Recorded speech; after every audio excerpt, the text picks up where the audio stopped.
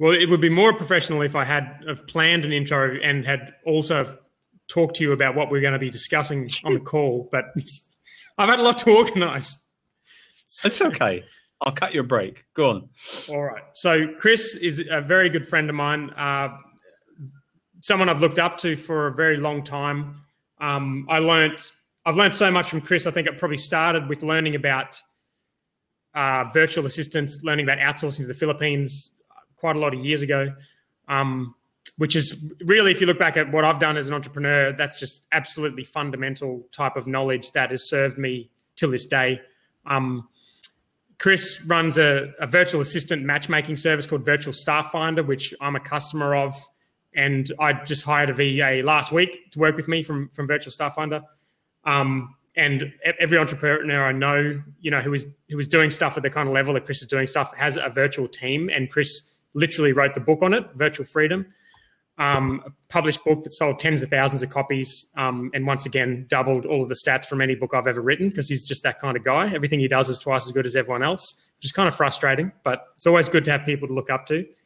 I mentioned on the last call, obviously very good looking, handsome, talented. He sings, he dances, maybe I should start saying things you don't do. Well, I haven't finished all your businesses yet. So he has a call center with 300 odd staff, an entrepreneurship told you. Just saying. An entrepreneurship community called Upreneur. He's always closing, which you can see from the shirt. He's a great sales guy. He's not afraid to admit it. He's an epic podcaster, content creator, an amazing public speaker. If it's not pissing you off already, then I'd be surprised. But he's a total all-round boss, and he's a very nice guy. And we're very lucky to have him on the call today. So thank you for coming, Chris. It's my pleasure, sir. And thank you very much for your extremely professional intro and all the nice things that you said about my head, my face, on the last call. It's funny how literally I come in and you guys are like, I'm like, that's ridiculous. And Kevin, what did Kevin say about, he's one of those rare guys that can do no hair and no beard and get away with it brilliantly. I think he referred to it as some sort of a God-given gift or something right. like that, which was great. Oh, dude. I love Kevin. He's a great guy. He is great.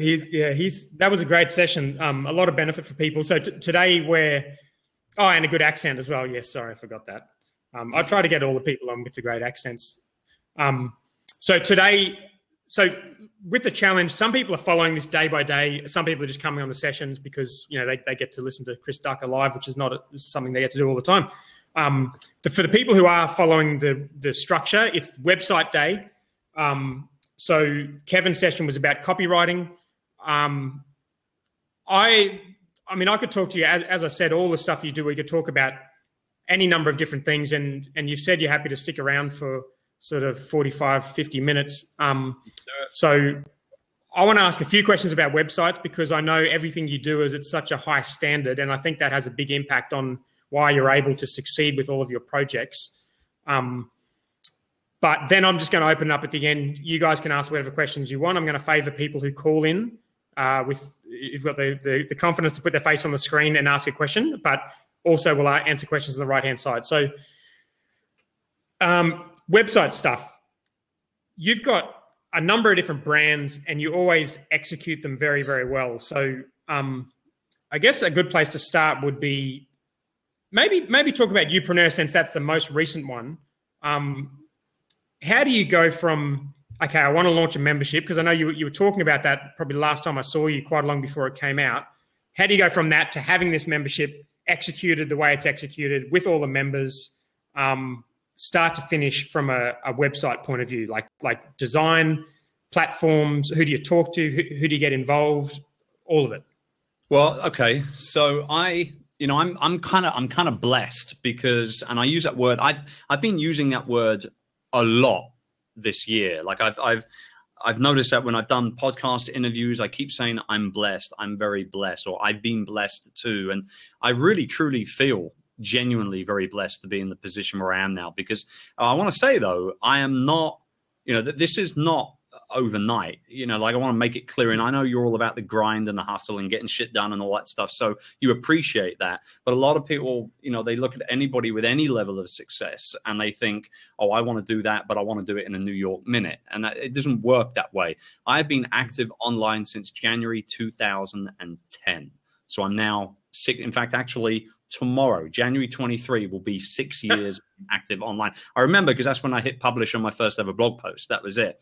So I truly am very, very blessed to be in the position where I am now, where I've got all the contacts I need to fulfill these kind of projects and get them out there and get them live and all the rest of it. But that doesn't mean that you can't, if you don't have them already, it doesn't mean that you can't go out there and get those contacts. It's easier now than what it was 6 years ago as well to find those. It's also you don't, you're not going to accept something that if they deliver something to you that isn't executed the way you want it, you know, you've obviously got a high standard about the way you want things done. And that really does fall back to the entrepreneur, because contractors or even the team, that they really can only be guided by the entrepreneur making the decision. Exactly. Precisely. And I've just looked at my face and I'm really, really white. I mean, I'm really white anyway, but that's ridiculous. Wait a second. So I am blessed is a word that the Merrymaker sisters who are on here say all the time. And someone said they don't like that word, and they suggest that you can use I am stoked instead if you're a dude and you don't like the word blessed. Okay, cool. Well, I'm blessed and stoked to be in the position where I am today. Website, Upreneur. So basically, chrisducker.com, which is my own, you know, my online hub, my home, sits on Rainmaker. And for those of you who maybe don't know what it is, Rainmaker is the full-on digital publishing platform that was put together by Brian Clark and his rock stars over at Copyblogger Media, which is now actually known just simply as Rainmaker Digital. They renamed the company and everything last year. So they actually had me come on board as one of their early kind of influencer type clients, redesigned chrisducker.com for me, and blew me away with how beautiful and clean and minimalistic, but still very hardcore with my brand in terms of lots of energy and enthusiasm and kind of in your faceness and all that sort of stuff. And so it was a simple transition for me to walk to, you know, to go to them and say to them, I'm pulling the trigger on this membership site that I spoke to you about. And I've been planning it since mid 2013. Right. So mid 2013. So I'm pulling the trigger. I want to build it out on Rainmaker as well. And I need you to do the landing page for me. So obviously it was down to me to first come up with all the content. And I wrote all the content myself, which has been quite an interesting journey, actually, because that was the first full blown landing page that I've personally written every single word on up to that point. Up to that point, I've always gone to copywriting people, which is strange to hear maybe because I'm a sales guy, born and raised, but I have had problems from a sales perspective in terms of written word. I can sell face-to-face, I can sell over the phone, I can sell on phone calls, but I've struggled with copywriting for quite some time. And it was interesting seeing, obviously, Kevin talking about that stuff as well. He's a master at it. He truly is. And so, you know, I'm looking at Kev and looking at guys like Ray Edwards, who's a monster copywriter as well, and really just learning from them as much as I can. And so upreneur.com was the first landing page I've ever written every single word on. And so once that went over to them, honestly, they're so good and they just get me and my brand and what I'm all about that I had no design brief for them. I had no, instructions to give them in any way whatsoever. I just said, here's the copy. I've broken it down into different sections so that that's the way I want the page to roll. Get to work kind of thing. They came back to me, I think about maybe 10 days later with an initial draft. And what you see live at upreneur.com now is about 90% of what went live. And Peter Shankman is here. What's up, Peter? I literally was just showing my wife. I did a blab with Joe Calm today, and I'm like, holy shit, Chris Ducker's talking. I got to say hi. And he's with Dan Norris, of all people. So I had to give a quick hi, say hi to my wife and daughter. There's the daughter. There's the wife. Hey, guys. I did not mean to interrupt and take over. I just wanted to say hello. Miss you both. I'm looking forward to seeing you in the Philippines. Totally meant to interrupt and take over. I know you. You totally meant to do it. Chris, you know what I'll do, Chris? I'll go make a cup of coffee for you right now. I appreciate that. All right. Thanks, Peter. Bye, guys. Love you. See you, mate.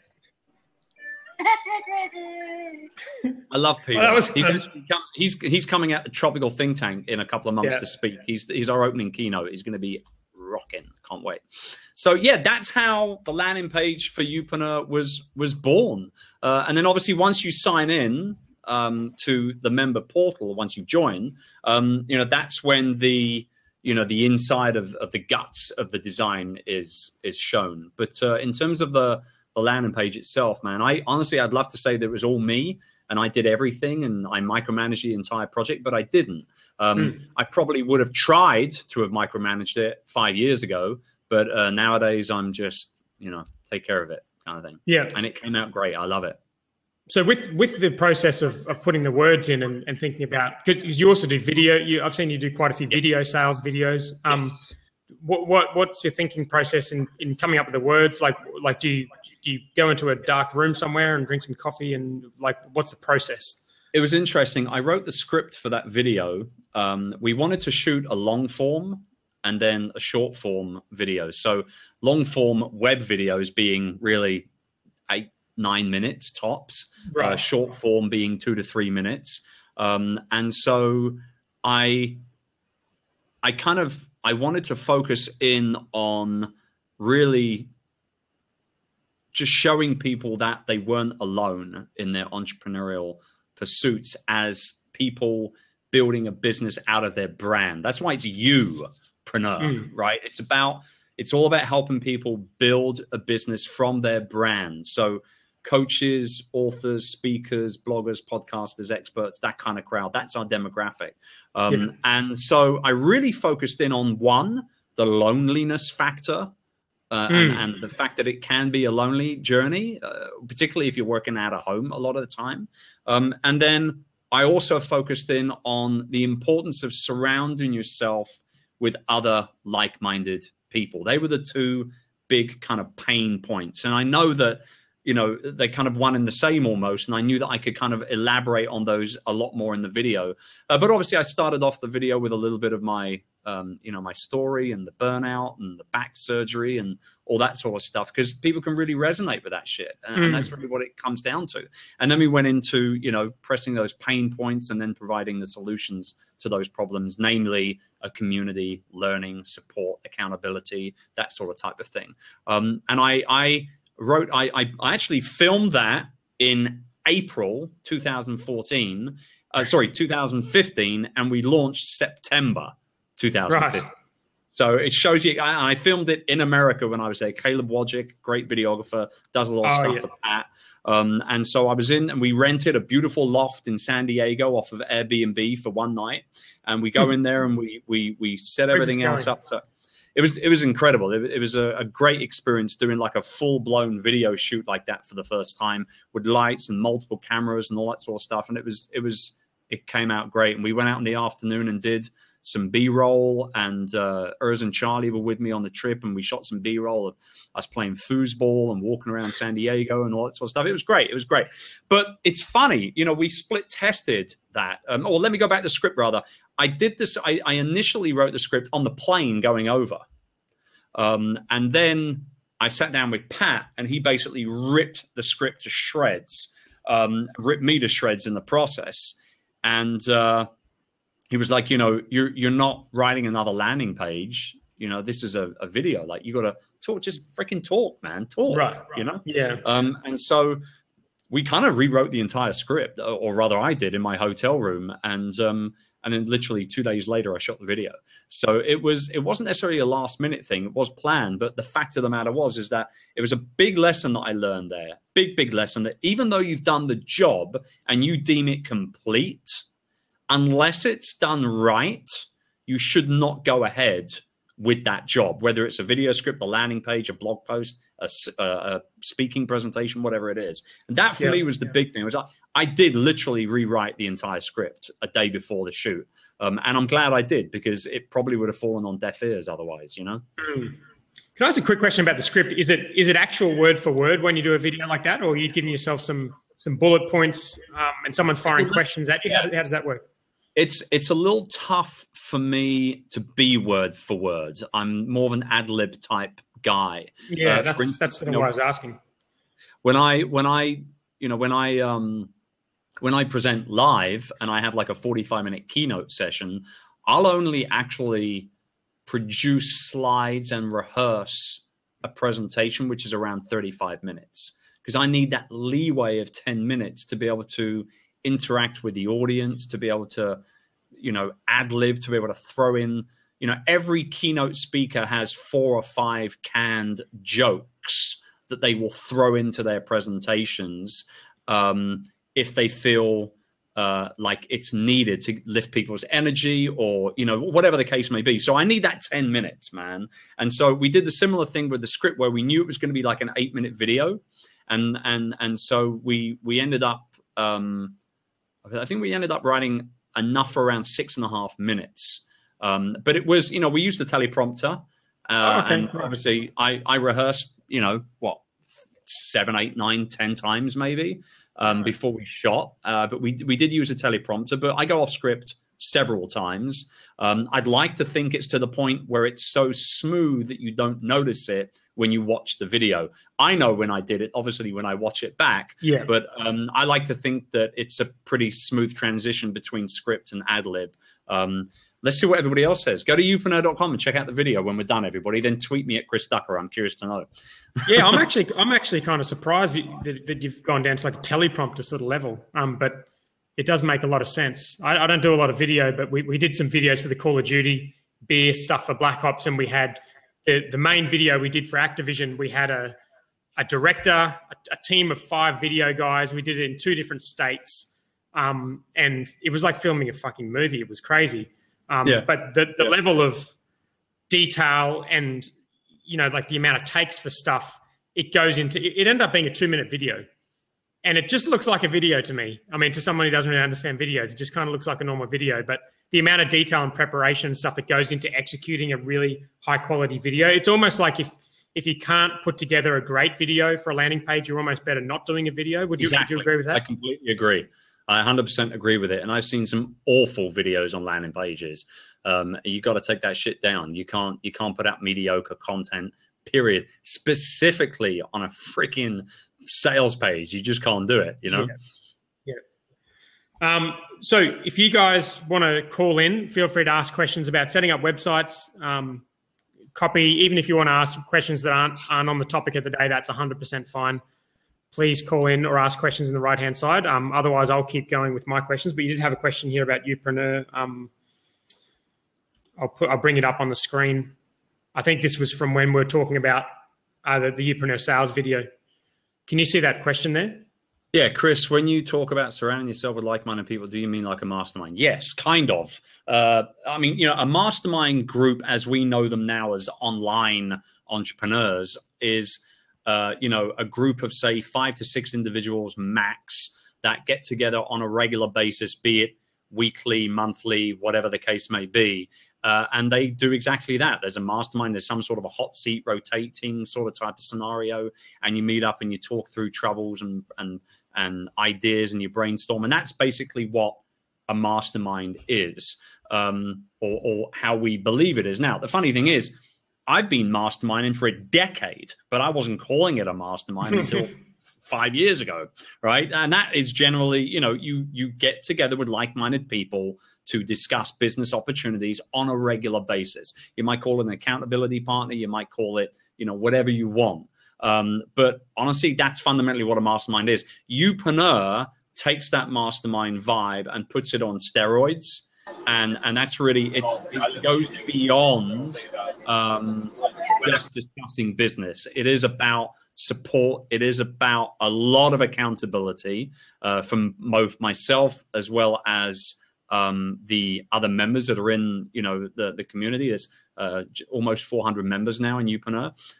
And just generally speaking, it's more than just a mastermind. It's a support system. It's a full-blown support ecosystem. And man, I'm really, really proud of the way that everybody's helping each other and supporting each other. It warms my cold British heart. We got some love in the sidebar from current members too for Youpreneur. Kerwin, what's up? It's cool. Hey, Dan. Kerwin. Yes. I just wanted to say hello, man. I'm stalking you again. This was which one? The are you running joke here. I should say the running joke in 2014. I was traveling a lot to promote virtual freedom, and I don't know how many times I saw Kerwin pop up at events that I was speaking at or whatever. I don't know. I mean, I think I lost count. Like I actually did lose count. I think we saw each other 5, 6, 7 times in 1 year. It was, and I did. I had an FBI detail on me by the end of the year to make sure that Kerwin wasn't actually really wanting to wipe me out. It was, the odds aren't great that that's pure chance, are they? I know, right? Well, it actually was pure chance, but no, Chris is good. I like his stuff, so thanks for having him on Dan. And you guys are going to learn a lot from Chris. So thanks, and good luck with Youpreneur. Thanks, brother. I appreciate it. All right, man. Good to see you. Man. Thanks for coming on. All right. Any more stalkers in the house? This is fun. we're getting what I just got a message and asked where we just blab bombed by Peter Shankman. Yes. So that's a word, blab bombed. Yeah, blab bomb. Try and say that really fast 10 times. Something weird's going to happen. Not easy. Craig, what's up? Okay, I'm the fat Scottish version that looks like a Chris Ducker. Do you see that? I don't know whether you know him or not, but just for a very split second, I thought you were London gangster boy, Dave. Oh yeah. Courtney, Dave Courtney. Just for a split second, you look like the ex-London gangster Dave Courtney. But there you go. Sorry, mate. He's English, so that makes us Scots 10 times more scary. We don't take prisoners. No, you don't. No. And we don't. Why use a hammer when you can use a mallet? This is a hammer. Scary chat, Dan. What have you set me up with here? We've got Kerwin popping on. I'm on the internet doing Dave Courtney right now, so you guys just continue talking. By the way, Chris, right? You went from 400 to 401 members. I've just subscribed. Fantastic! Thank you, sir. Funny enough, known you for a while. We've actually tread some of the same boards along with Copyblogger. Oh, okay. Cool. Right. Yeah. I was one of the initial founding members, should put it that way, of Rainmaker as well. Okay. So excellent. on the Rainmaker platform, are you still using the platform? Now, I took a break from it, and because the platform wasn't going the direction I'd hoped for at the time. Right. You remember the early days. If you've been there in the early days too, you'll have found that there was no LMS. Yes, correct. They were doing podcasting, but they weren't going down the route of video. And as you know yourself, right now, the Rainmaker platform, the last time I heard, doesn't allow you to do blab embeds, etc. Okay. Yeah. No. And I've heard. You can embed blab and all the rest of it. That stuff is good, man. I hope, what I like to see is like with Periscope opening up live embedded, tweets. I think that's gold. And I am waiting with bated breath to see Periscope open up the opportunity to be able to embed their scopes onto your website. I think that would be just that would put everything over the top for them. This whole live video thing, when we're on the subject, I'm so freaking excited about it. I really am. I wish it was around 5-6 years ago. When I first got active online. I love Snapchat. Dan, you're a master of Snapchat. I just want to say something real quick, and I'm not pissing in your pocket here. I'm being very, very serious. Your Snapchats are freaking brilliant. I love everything about them. They're off the cuff. You're so nonchalant, and just the way that you start sub snaps.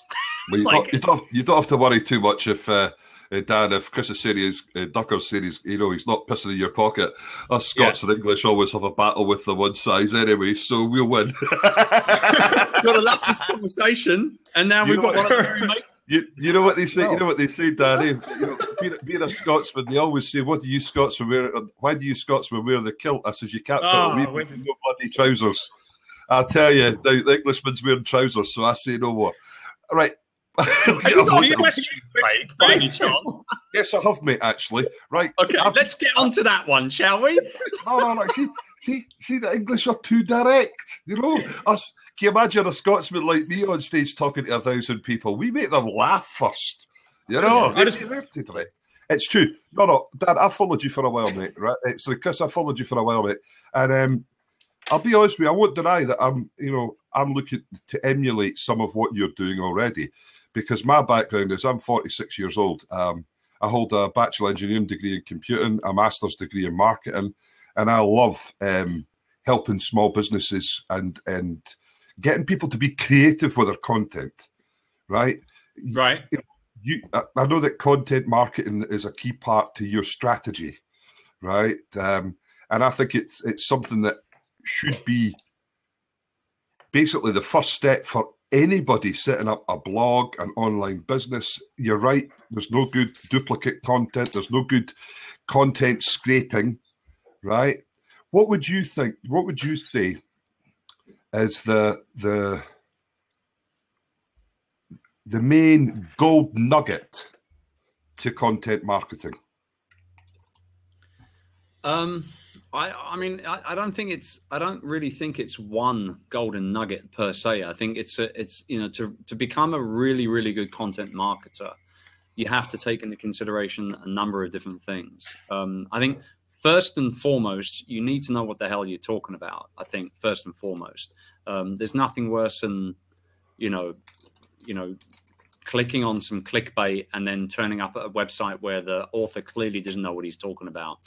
That's the first thing. The second thing is, I think, also consistency. And Dan, you'll probably agree with me on this, mate.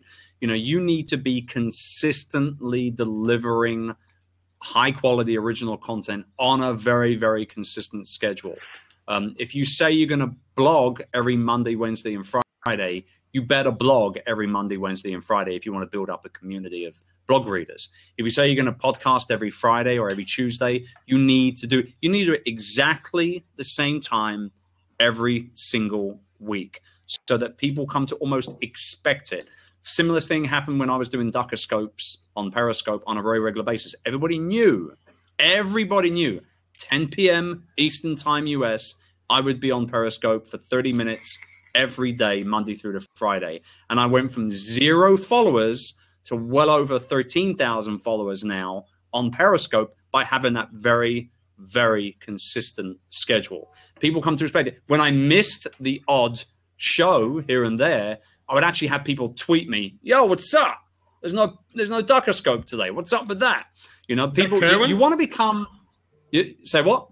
Was that Kerwin tweeting you that? Yeah, it was. Where are you? You're not on. You're not on Periscope. Where are you, Ducker? No. So I think consistency and just knowing what the hell you're talking about, and not only that, but also, lastly, having a true passion for wanting to serve that audience. Not necessarily change their lives, because they're the ones that do that at the end of the day by taking action. But, having that passion to truly serve an audience and look after them properly. Well, on a personal note, when I said that, look, I've got the recording studio here. We have the. Oh, hang on. I liked what you said earlier on about the light. We have the lighting that we can bring in. That's scary. There you go. I didn't want to scare the poor lady with a big, big. I think we can see you as well, Craig. It's not just Charlie that's getting scared by this. But no, I agree with you on the content marketing. I would like to see people being, as I say, creating more interesting content, because there's so much bland, boring, and it's got to be, I've been doing a lot of things with, software that does VSLs, video sales letters, but at the same time, it adds a little bit of panache, a little bit of spring sparkle to it, just so that when you get them, they're engaged. You know, and I try to keep, a lot of the content, video content, etc. I create, down to about 5-10 minutes, just to make it a quick. Now, when you said you were using Periscope, how long are you running your Periscopes for? Okay, so I get asked this question a lot. How long should I be scoping for? And the answer is always... And then we'll get on to Mary Carla. Sorry, because she's been waiting there for a while. Yeah. So one more. Yeah, cool. That's okay. I'm so patient. She's in Australia. She's in Australia. It's sunny there. Don't worry. She's probably just getting up. She's just getting up. We're going to bed, so don't worry. Periscope sessions should be as short or as long as they need to be to get the point across. Just like a blog post, just like a podcast, just like a blab, just like an infographic, just like any type of content that you create. If you can make a statement in 2 minutes, do 3 minutes of Q&A, and do it right, that's where you stop your broadcast. If you want to say, go ahead and say, I'm going to be doing a 30-minute show, you better sure as hell shit have 30 minutes of content ready to deliver that is fluff free and that can genuinely, provide value bombs on at least every 3 minutes or so. You need to drop one value bomb, because with Periscope and just like with Blab, and we've had 368 people overall view this, but only 93 people right now are tuning in. That shows that there's that turnover of viewers. They come and go. And it's exactly the same on Periscope. So every couple of minutes, even less than that, every 60 seconds, you've got to be saying something that genuinely makes sense and provides value. Otherwise, they're gone. And you don't want them to go. You want them to stay, particularly if you've got something to sell. Well, thanks, Chris, for giving me the time. Dan, thanks for giving me the time. I'm going to pop out the seat and let this gorgeous lady who's seat. Are you Mary? Are you from Australia, New Zealand, or where are you from? Yes, from Australia. then I'll quite happily give up the space to a lady from down under. No problem. Well, thank you. You take care. Bye bye. Thank you, Craig. Thank you very much for your question. Craig was a loose unit. He's awesome. That was great. that was good. Hi, Mary Carla. Hi. How are you guys? How are you, darling? I'm good. What's happening? Yay, I'm so excited to be on the Blab. I was calling in and I was like, is Dan going to accept me? I'm relieved more than anything else. Craig, I'm sure Craig's a lovely bloke. He looks like he's a lovely bloke, but he mentioned kilts, hammers, and other stuff that scare me a little bit. Craig, I love you anyway. You're a good mate. I won't mention any of that. And I think I have a pretty quick question. Okay. Yes. So I want to talk home pages. What is the most important thing to make sure that is on your homepage? An opt-in form. Yes. Okay. So, like, up the top of your homepage? Look, understand, when people come to your homepage, 9 times out of 10 today, if people come to your homepage, they've seen that homepage linked to on somebody else's website. Maybe you've been a guest on a show, or they're linking you in one of their top 10 lists or something like that. Or maybe they've seen it at a banner at a conference or in a brochure of some kind or something like that. So it's different to a lot of the links that you'll click on social, which will go directly to a piece of content, right? Mm-hmm. So a piece of content, you always have to have an opt-in on the sidebar. Okay, or at least embedded in the content somewhere. But with your homepage, that opt-in form should be front, center, above the fold, right at the top of the website, and incorporate obviously some sort of sexy opt-in magnet, right? And we've just literally yesterday updated the homepage to chrisducker.com, where the form is basically, in fact, the design is basically the same, except for the fact that we've switched out the older photo of me, put a newer one in there. Which is more in line with the whole kind of brand of the Upreneur thing and everything now. And we've provided a brand new opt-in training course that just literally went live yesterday. So, this is well over a month of work of recording videos, writing email content, The whole kit and caboodle is a brand new thing. It just went live yesterday. So I want to say there was nothing wrong with the opt-in that I had before, but it was out of date. It did need a facelift. It was converting still brilliantly, but it needed a facelift. So even though something is working well, after a period of time, you've got to give it a bit of a facelift and give it some new life, Cool. And also, I have another question. Is that okay? Is anyone else? Yeah, of course you have another question, you little cheeky thing. Go on. We're launching our podcast. I'm really excited. This is one half of the team that literally, when they were recording their testimonial at Tropical Think Tank last year, shushed our closing keynote speaker, Lewis Howes. Like, full on off camera. He was off camera talking to someone, and they're like, shh, Lewis, shh, we're doing something. Shh. And then he got it on camera. You got it on camera. That was the worst part. Anyway, launching our podcast, and it's part of Dan's challenge. It's very exciting. Good. So I can't remember if you said 3 or 4 episodes. 5. 5? 5 episodes. You got to launch with 5 episodes straight away. You have to. Anything lower than that, and you're missing a really good opportunity to just own new and noteworthy. The reason why, let's say we launch with 1 podcast, okay? Or let's say 2 podcast episodes. What happens is then when someone goes to that first episode and they like what they hear, all they've got after they've hit the subscribe button is 2 episodes to download. That's the number 2 that registers with iTunes, okay? But if they've got 5 episodes, they're going to hit subscribe and download every single one of them. Now you've turned 1 visitor from 1 download to 5 downloads. And that's exactly what iTunes wants to see, to rank you well in that new and noteworthy section, right? We actually, me and Pat Flynn, and you were there because you freaked us both out at the end of it when we came off stage. We did that presentation about, no, they came up and they were in perfect unison, as they sometimes are. So, you're so awesome. She's usually here. And when these women are mad.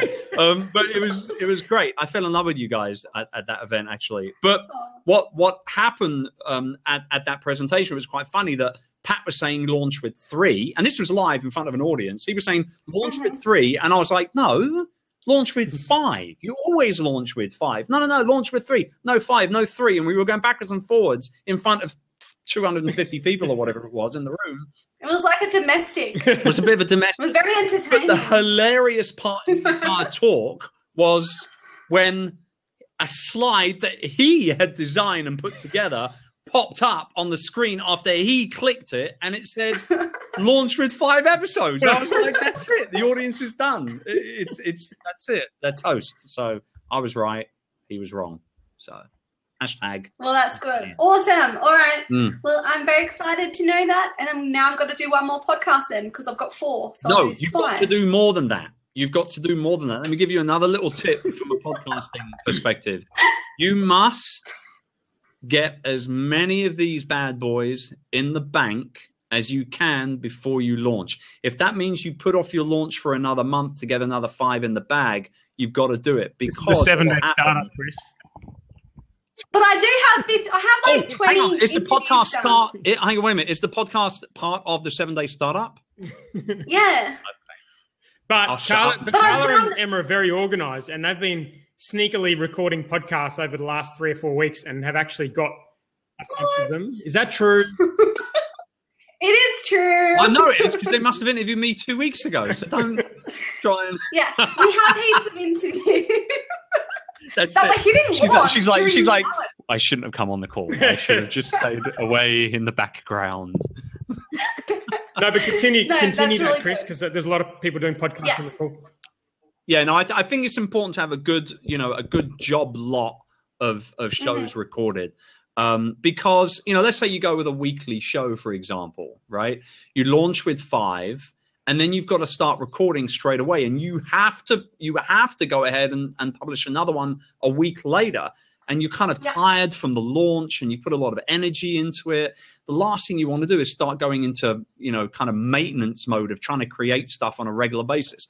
Everything that I do podcasting wise, even now to this day, everything that I do is batched. So what I do is I actually record 4 episodes of my show in 1 day every month. And that is for next month's. So I'm done now for the whole Awesome. of February. Everything is done for Upreneur FM right the way through to the end of February, and I'll start recording March probably in a week from now. So I think that's where my schedule is. So I'm usually like 4 weeks in advance. We got to batch them together, get them all done on one day for the month, and then you can get back to work for a couple of weeks and then do another day of recording, and so on and so on and so on. And that's what I do. And I've been like that. I've done that as a podcaster now for probably close to pretty much like 4 years. I've been following that system, and it served me really well. The other reason why, and I'll end on this point on podcasts, the other reason why you've got a batch is because shit happens. Shit goes down. You could get sick. You could lose your voice. You could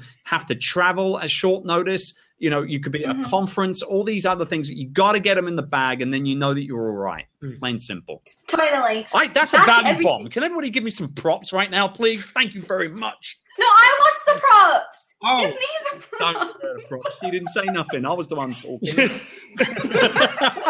You've already got almost 1,000 props, Carla. From 2 questions. I know. You got more props than I do. You got more props than I do. Coming in now. Look, right now. Coming in now. Okay, bye. Did you have more, or that's? Oh dear. Are you happy to? No, that's it. Thank you so much. Awesome. And I'll see you. Oh, you swapped. Oh my God! No, wait. Hang on, Jerry. I've just read the comments down here. It says my toddler is trying to say SHIT. Thanks. Props. That's it. I've now got kids swearing. That got you over the 2,000 mark. I didn't know this was a G-rated blab. I had no idea. I didn't set those expectations. Hi, Jerry. How are you? I'm great, Dan. Hi, How are Jerry. you? Hi, Chris. Great. Just want to come on and say hello to both of you. I am super psyched. I'm in both of your masterminds, and I want to tell you that this is not my first rodeo. I've been an entrepreneur multiple times, and you two have very unique personalities, and you are both bringing very different things into your groups. And at first I thought, I don't think I need both. And I'm so glad that I bought into both of them, because you both have amazing qualities and you approach entrepreneur ventures differently. And it's really, I feel like I should be videoing. I know. I'm just going to hang on. I'm going to Snapchat this. I'm going to do that shit again. Carry on, Jerry. Go on. No, really, I just wanted to say, it's one of the biggest things I see. I mean, I've got my own Facebook group as well, much smaller than yours. But one of the things I see is people get really intimidated because, oh no, there's a second Mexican restaurant in town. Maybe I should change my game. Maybe I should change my stall page. Maybe I should change my niche.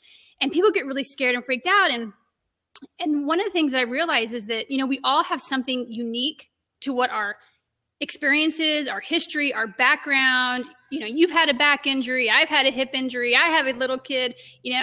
We all have these different variables in our life that mean that we're going to play the game differently, right? So if we all play basketball together, we may all be able to shoot hoops, but differently, right? And so that makes us valuable in different ways.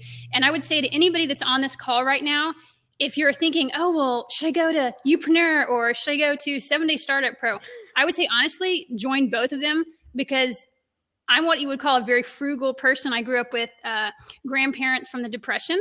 And even though they were really successful entrepreneurs, they became millionaires farming, which is pretty difficult. It taught me to be very tight with how I spend my money in business. And it was a really hard decision, honestly, even though both your programs are affordable. And I tell my husband every day, I'm so glad, because it's really gotten my brain to get into fast forward.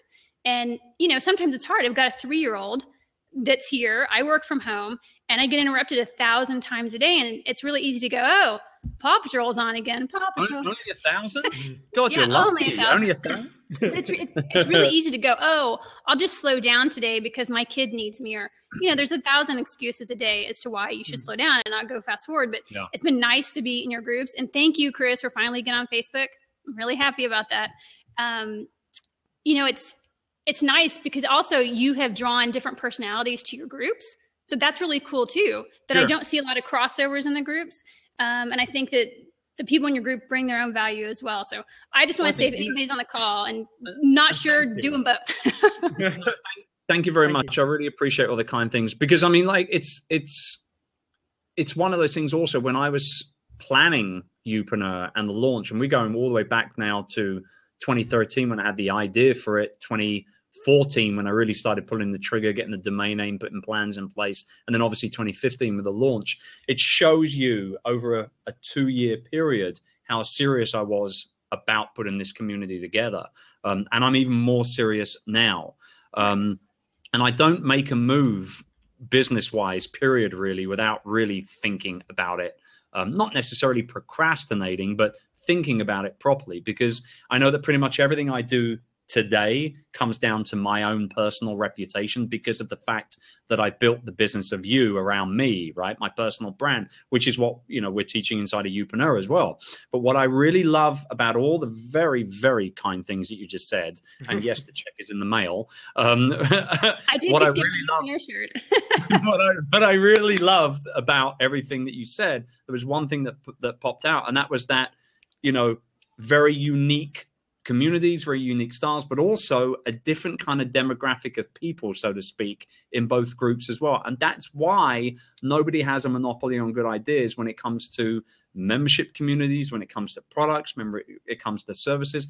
And I say it all the time, I believe your vibe will attract your tribe.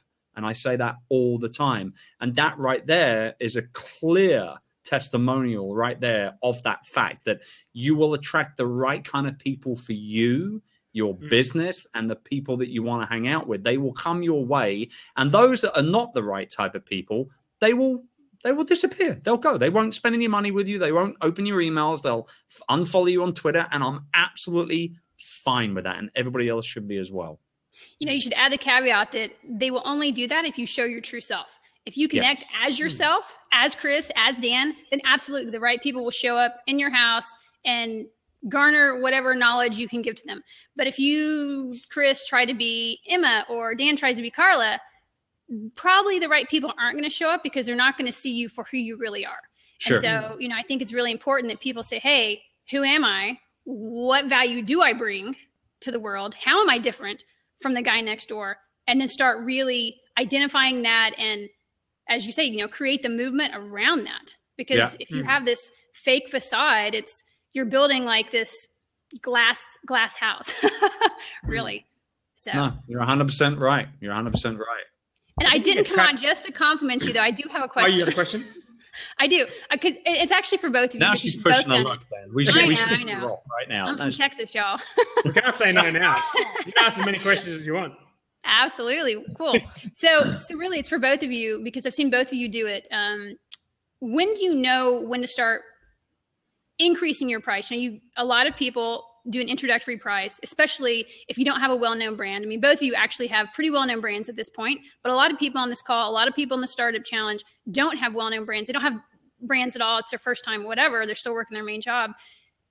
Even for those of us who do have a brand and have been working that brand for a while, how do you know sort of what price point to start at and then go up? And I ask because I recently was at a conference and I was verbally price testing. And so I got great feedback doing that. Yeah. But there's something very different from verbally price testing and have people like not flinch versus them actually pulling their credit card. And I'm getting ready to write the email that says, hey dudes, this is actually live. Here's the buy button. And I'm kind of trying to figure out my tier structure. Do you just go balls out and throw the big price that people didn't flinch at when I was at the conference? Or do I say, hey, for the first 10 people, you get X for Y. For the next 10 people, you see what I'm saying? Like, do you give a tier structure because they're the first people, the founding members? What is that overdone? I think that ultimately you need to do what is right for you and your brand and your product or service or whatever it is that you're offering. Pricing is one of those things. And I love the fact that you just said balls out, by the way. I think that I am from Texas, Chris. He's from Texas, y'all. I think that I think pricing is one of those things that a lot of people get wrong when they're first starting out in business, because 9 times out of 10, I think that they don't have I think it's a lack of confidence, I think, and maybe the fear of rejection, and that's sales 101 right there. What I can only attest to what, the pricing, adventures that I've had. Two perfect examples. First and foremost, Virtual Staff Finder. When we launched Virtual Staff Finder, we did it at $350. And I knew going in that that was lower than I wanted it to be long term, because scalability wise, it's a service. It's not a digital product that you download and make once.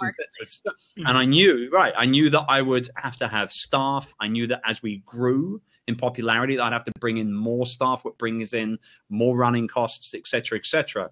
So I knew it out of the gate that it wasn't where I wanted it to be long term. But we went at 350 to build up a client base, to get those testimonials and case studies, to get people talking about us and all the rest of it. And by the end of the first year, we went up to 395. Then a competitor decided to come along and basically rip off our entire website, pretty much word for word, the entire business model, pretty much word for word, and kind of launched themselves as another virtual staff finder. I'm fine. Like, you know what? I got very thick skin. If you want to rip my shit off, that's absolutely fine. But you know, don't expect to do it and not have me retaliate on your ass, because it will happen, right? So we went overnight. We went from $395 to $495. So we were now $100 more expensive than what they were.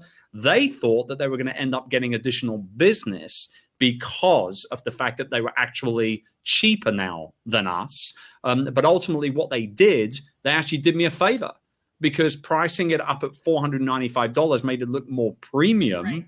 And we've never looked back since. It's been a great price battle to be involved with. And that company subsequently went bust about 6 months later.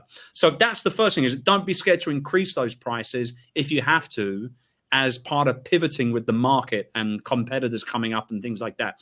The other thing I will say is that with Youpreneur, when we launched Youpreneur, you know, it's a membership, right? It's recurring. And, you know, there's a lot of people that, you know, will price as the market prices. So $30 a month is a big kind of membership type number. Everybody it's $1 a day, join now, you know, that kind of crap. And I don't really believe in that. I think you should price up what you feel, or price in the way that you feel that you deliver the value, and it's consistent and with your brand and what you're all about. And I would say I have more of a premium type brand anyway, what with Tropical Think Tank, you know, that's $4,000 ticket. You know, it's not cheap. My events aren't cheap, you know, that kind of thing. So I think that, you know, when we went into that, we knew that we wanted to be more than most other membership sites out. Then we had no problems with that. We launched at $49. We made a big splash. And then we did a scarcity launch when we went up to $59 a month. And in 2 days, we had over 200 members sign up because they wanted the $49 a month price before it went up to $59. So don't be scared to create scarcity. Don't be scared to ultimately price what you really feel you're worth. Right. And lastly, don't be scared to pivot with the market as and when you need to as well. And we've played around a lot with the pricing. You know, we've gone pure monthly, we've gone pure annual on our landing page. We've gone up to $5.99 a year now from $5.29. And newsflash, 0 drop in signups on the annual per capita in terms of conversion numbers, 0 drop from $5.29 to $5.99 a year, 0. So I'm instantly making an extra $70 a year right there. So don't be scared to play around with prices is really what I'm coming to. Is that kind of where you're at too, Dan? So a couple of things I'd add quickly would be, Chris sort of mentioned pricing at what you feel is what sort of feels right, or he said it in a way that didn't sound quite so lovey-dovey and hippie as that. But I always, when I started WP Curve, I always just felt like the sort of entrepreneur that would start a business that had 1,000 customers paying $100 a month, as opposed to 100 customers paying $1,000 in a month. And I felt with the style of marketing I did, with the sort of selling I wanted to do, which is very indirect, very content-driven, value, brand-building sort of marketing, not selling in person, I felt that kind of lower-priced product with a lot more customers was a much better fit for me. And I was told constantly by everybody that I needed to charge a shitload more. And I was able to build a business doing $1 million a year with 1,000 customers paying $100 a month. And that's the same thing I do with my membership. It's not as expensive as some of the others. I do annual only because I want to have a membership with 500 members paying $200 rather than 200 members paying $500. It feels better for me to do that. On the scarcity thing, there's just nothing that sells like scarcity, and I don't like to do it in a cheesy sort of disingenuous way, like constantly doing scarcity campaigns over the course of 18 months and saying you're going to shut it and open it. And I mean, I don't like that, but there's no doubt that you do want to reward people who get in early, that they're going to be your biggest advocates. And I did the same thing with my community. I was actually thinking of, with mine, doing a reduced price during the 7-day startup challenge. So anyone who joins during the challenge gets it at a reduced price, and do the challenge, every 3 months or 6 months. And outside of that, it goes back to normal pricing, which is a bit of an alternative way to do it, because there's a lot of hype around the challenge. It's right when people want their problem solved. You get that inbuilt scarcity, but it's not dishonest. It's just saying, if you want to sign up while we're all doing this and it together, it's going to be cheaper, and you're going to get that same effect of the scarcity without doing that long-term sort of, and I can keep doing that. I can keep doing that forever. So that's something I'm going to play around with it. And there's no doubt that the scarcity thing works. And I think it's a good idea to reward early members too. So is it, agree. I don't have a membership. Mine's more of a marketplace platform. So the idea was to maybe have 3 or 4 tier jumps. Just, obviously the first one saying get the better deal, the better price, more bells and whistles. Is there a time frame that is ideal for that? A month, price jump every week? I think that number of people? You need to do it in a short amount of time as possible to create that influx, quite frankly, of sales. Like 48 hours kind of thing? Yeah, well, I don't know. Maybe that might be a little short. But I mean, like, for instance, if we look like at a 1-month launch, for example, right, and you've got 4 pricing tiers, it's perfect to just do it every week. And you'll see a whole bunch of people will get on the first week. And you got to tell them up front, the price is going up every week for the next 4 weeks. Okay. Like, it will never be this low. And you'll get a bunch of people come in straight away. Then you get the stragglers between the 2nd and the 3rd weeks, that you'll see a few sales dripping in here and there, but a lot of people just read stuff, they look at stuff, they watch stuff, and then they don't take any real action. And you'll see then on your last price increase, you'll get another big spike of people coming through where they could have gotten in 2 weeks earlier, even a week earlier, at a smaller amount of money in terms of their investment, but they didn't take the action. And now it comes to the point where this is the final time before the price goes up to where it will be long term. And at that point, you'll see a load of people coming in as well.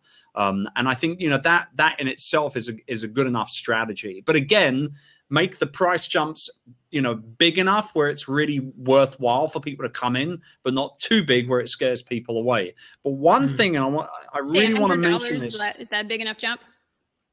Well, it depends on what they're getting, obviously, right? So, if your end price is, say, $500. Sorry? Dinner with Chris.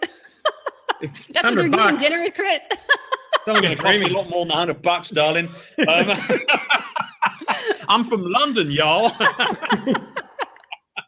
No, I think that, if your end price is, say, let's say your end price is $100, for example. Mine's $400 or $500. Your end price is $500, right? So I would launch, say, the first one I would launch at, say, $250. And then the second one being maybe $300, the third one being $350, the last one being $400, and then the final price is $500, something along those lines. Cool. But I just want to say that on pricing, and this is really, really important, and you're a youpreneur, you've heard me say this probably countless times. Dan, I know you've heard me say this a few times before, but if you're looking to build any kind of influence online in any way, shape, or form, if you're looking to sell anything, market anything at all, and actually turn what you do online into a real profitable business, you must be seen to sell. I cannot stress that enough. It just plain upsets me when I see bloggers and podcasters and anybody else doing what they're doing online, providing value and doing content. You must be seen to sell. These bloggers, they're putting all this content out for free, putting all this help and support out for free, and they're not doing anything in terms of putting a price tag on at least something. And you must be seen to sell to create influence and obviously to make money. I mean, you've got to sell. You can't. And I used to rip into Pat about this all the time because, you know, he was that, you know, the affiliate marketer mindset of I'll do a really good review and I'll provide a click and I'll make money that way. Well, yeah, that's okay. And that's fine. And he does it better than most people you'll come across in terms of affiliate marketing. But for the longest time, a couple years, I was on his butt all the time when we'd be hanging out with each other. Bro, you've got to create something of your own. You've got to produce something of your own. You've got to put a price tag on something. And really the last 18 months of Pat, and I've said this, you know, a few times with interviews and stuff recently, because his name always pops up because, you know, people know we're so close. The fact of the matter is that he has become his own CEO in the last year and a half. I have seen that happen. He stopped thinking like a blogger.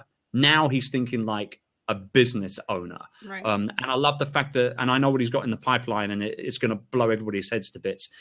I know what he's working on, and now he's really doing. Now he is going to be seen to sell, right. And that will just put his influence through the roof because it's already sky high in it as it is. Absolutely. Well, thank you guys, Dan, Chris. I appreciate it. I'm going to take a picture of you guys as soon as you stop drinking. Let's do it. All right, here we go. Let me see. Yeah, she's getting all artistic, Dan. Look at this. Well, I was trying to move it out of my face. I'm not a videographer here. Come on, take the bleeding photo. God oblige me. Oh, what's Dan doing? Just thumbs up? No, I'm doing the... Here, I'll get my gun. Thank you, guys. I appreciate your time. Now, is Chris's camera froze, or is he just loves his pose so much? You can stop now, Chris. Awesome. You guys rock. Cameras Thank are y'all. off. All right. Thank you, darling. Thanks, Jerry. Have a great night. All righty. We've maxed out the hour.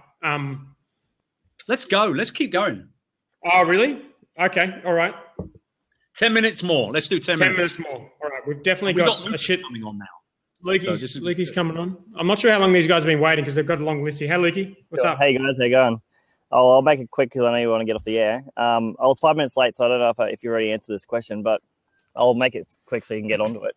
So I guess this is all about selling via web, right? And you've gone off track and you've started talking about podcasting and live video versus pre-record video and the rest of it. There are so many different platforms out there now. Where do you start, and how do you what approach do you take, and what platform do you use? And is it different services, or is it different personalities, or how do you, there's so much out there in the world now. So from Snapchat to YouTube to Facebook mentions to all the different topics. Go for it. Platforms for social media or for doing video or? Well, in the end, it's all about selling, right? So it's all about getting your name out there, getting your brand out there. It's all about trying to generate the activity online. So that's I guess the opinion I have in it. It's all about getting your personal brand out there to obviously put it back to your website or to your membership program or what you're selling online. Yeah, to me, it's not about selling. It's about creating content that's going to help people in a way that works on that platform for them and for you. And Chris mentioned before platforms like Periscope and doing stuff consistently. Well, one of the things I've learned over the last couple of years is if you're going to choose a platform to put content out on, you want to choose one that has you putting really good content out on that platform. If you're a shitty video guy, just don't do video, and don't listen to anyone who says you have to, because you suck at it. It's going to be shit. No one's going to like it. That's the tip. Sorry to interrupt you, but I love that. Tip of the year: if you're a shitty video guy, don't do video. Well, the other part of that, it's not just the fact that you're going to suck and people will notice that. It's the fact that the point that Chris made before around you have to do it consistently. And that is actually really challenging to go to a new platform that you find that it just doesn't feel quite right for you, and it's challenging and you don't feel like you can do a really good job at it. Sometimes you pick up an app and you start using it and it just feels right. And sometimes you do it and it doesn't feel right. And I would encourage you to double down on the ones that A, feel like you're doing stuff that's good for your audience on, like that's actually useful. And B, whichever one is getting traction that seems to be abnormally high. So, I'm looking at Snapchat and Periscope at the moment, and I'm favoring Snapchat over Periscope because I'm getting more traction there and it feels more comfortable. And I think that's a good enough reason for me to choose that over the other one, because it'll mean that I can do it more consistently. So that's one thing that goes into my mind when I think about it. Okay, great. For me, because I mean, obviously, Luke, you know my brand. I mean, I'm all about the personal brand, right? So, you know, for me, it was, and I'll mirror what Dan was saying in regards to like finding the platforms where you feel comfortable and where you know that you can deliver the most amount of content. There are way too many platforms out there for us to be on all of them all the time. It's just not possible. I mean, just live streaming alone, you've got Periscope, Blab, Meerkat, you've got this other one, Mevi, that's just popped up out of nowhere, you know, and there's going to be a whole bunch of them. What I'm really interested to see is where's YouTube in this game? Like when YouTube come out with their own streaming app, and you know that they will at some point, that might actually change the game for me and for a lot of other people that are active on places like Blab and Facebook mentions and Periscope and whatnot. For me, Periscope was where I just feel very, very comfortable scoping, and that's where I do all my live video. But that doesn't mean that I don't enjoy, you know, a good old Blab every now and then. But to go back to your original question in regards to like getting people back to your website, you've got to ask for it. You know, I think a lot of people are almost scared to ask for people to take action. They want to be that you know, value giver, that content giver, that deliverer of great help and support and all the rest of it. But the fact is, if you don't, on a scope or even on this Blab right here, you know, whatever it is, if you don't turn around and say, if you like what you're hearing right now, if you're appreciating the content that I'm sharing with you here on this Blab right now, you must pop over to chrisducker.com and sign up for access to my free Youpreneur Launchpad course. It'll really help you build up your personal brand. And by the last video, you'll know exactly how you can start monetizing that personal brand. Go ahead to chrisducker.com and check it out right now. Boom. It's a 30-second CTA. You slam that on a 20-minute Periscope 3-4 times quite nicely, because you've got that turnover of people coming in and out all the time. You will get people go from that broadcast over to your website and opt in. It happens every single time. You've got to tell people what to do, you know, as well as just help them. I'm a big, big believer in that. And ultimately, you're providing more content once they opt in anyway. So what they're going to do? Be upset with you? Of course not. Yeah, right. Perfect. Great answer. I was going to say to that, it's. I still think you're almost not selling. You're still delivering content. And you're doing, I mean, you can call it what you want to call it, but there's a very big difference between saying, like, you know, come over to my service and buy from me on one of these Periscopes than, you know, if you like this topic, I've got something a lot more interesting and in depth that you can get on my website. And that gets them from, you know, if it's an A to Z process of hearing about you to buying, that gets them from A to B, and eventually they'll get to Z. It's not a case of you know, you've just found out about me, we'll get you to Z and we'll sell you straight away and you're going to buy shit from me. And if you've got content at every step of the way that fits well with that platform. So already Chris has talked about having a podcast. They've probably heard him on a podcast. They've heard him mention Periscope. So they've got on Periscope. They've had a listen. They've heard him talk about his site where he's got an ebook or some sort of giveaway on his landing page. That's already 4 or 5 pieces of content. He's got an email sequence sitting behind that the ebook or whatever it is that's giving people even more value. That's already, you know, 5 different platforms and a whole bunch of different content that's helping the person probably before he's even mentioned them becoming a customer. So there's a lot of content at every step, and it's not necessarily selling them on your servers. It might be selling them on taking the next step in that content path. Yeah, it's very true. Well, I suppose I joined Periscope because Chris Ducker said to.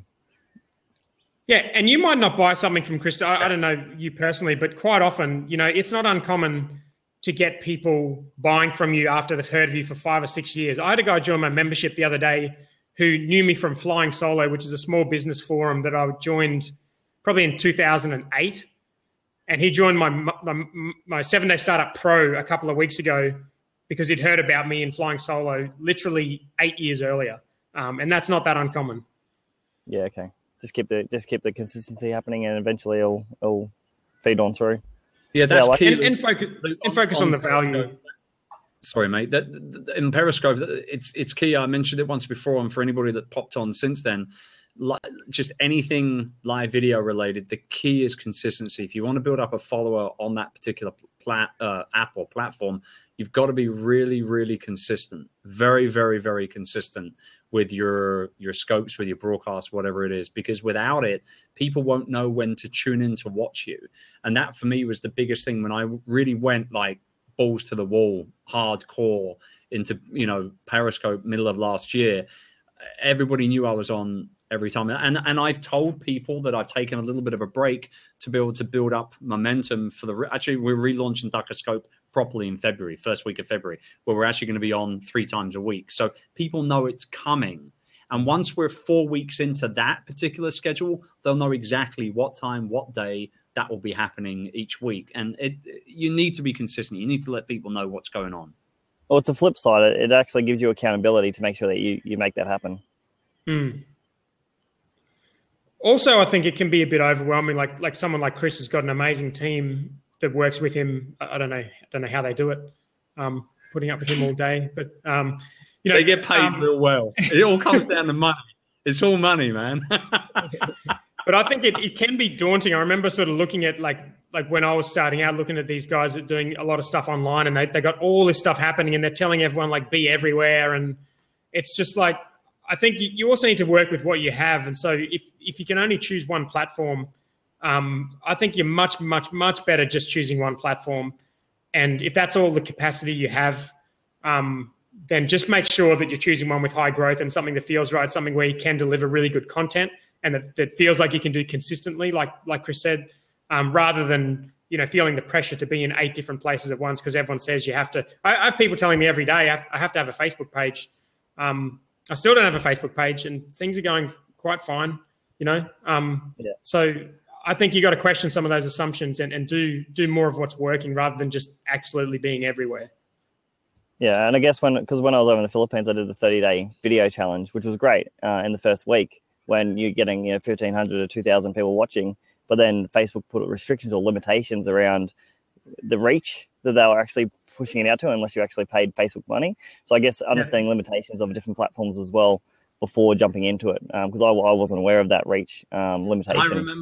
I actually remember seeing 1 or 2 of those pop up. I don't know how, maybe it was in a Twitter stream. I saw a link or something like that. And I remember thinking to myself, young white boy walking around the Philippines with a mobile phone like this everywhere in the streets. He's asking for trouble. Were you actually in Cebu? Yeah, Cebu. Yeah. You never did you ever reach out to me? Yeah, we connected, and you were in London or New York or somewhere. Okay. I can't remember. All right. Yeah. I'm all about meeting up with people if I can for a quick coffee when they're in town. So let me know when you're in town next. We'll do it. Yeah, we'll.